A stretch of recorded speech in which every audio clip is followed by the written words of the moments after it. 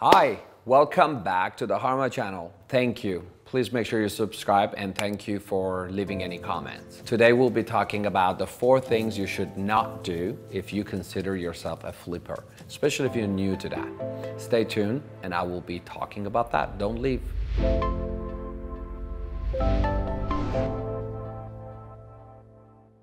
So let's talk about, if you're a flipper, the few things you should not do.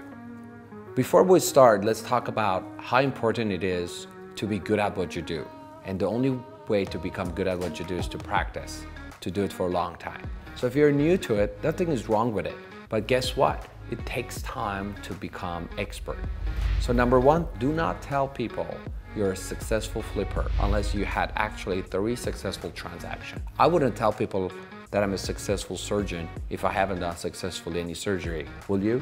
So don't try to tell people you're a flipper if you actually haven't had a successful transaction. And success is not about how much money you made, it's about successfully you bought a property, you fixed it, you sold it, and you didn't lose money.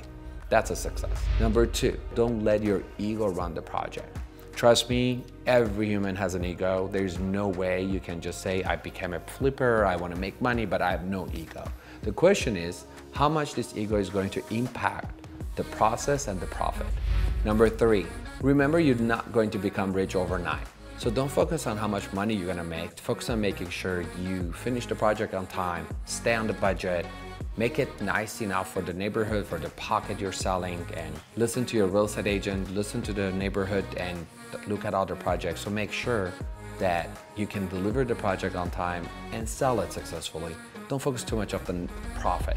Lastly, don't lie to yourself, because there's a net profit and there's a gross profit, and there's a big difference between them. There's a capital gain, there's a carrying cost, which we have another video on that. You should make sure you watch that. So thank you for watching. I hope you will have a great successful flip.